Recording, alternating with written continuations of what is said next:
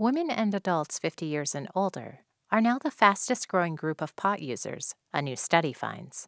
And researchers say for women in midlife, the reason is often tied to menopause. The study included more than 5,000 midlife women who reported on the frequency, form, and motives behind their pot use. More than 40% of the participants reported ever using marijuana for recreational or therapeutic purposes. And the most common reasons were to treat chronic pain, anxiety, sleep problems, and stress. But 6% of the women said they use marijuana primarily for menopause symptoms, like regulating mood and managing sleep problems. The lead author says cannabis products are being marketed to women for menopause symptoms, but she warns we still do not know if use is actually helping for those symptoms or if it may be contributing to other challenges.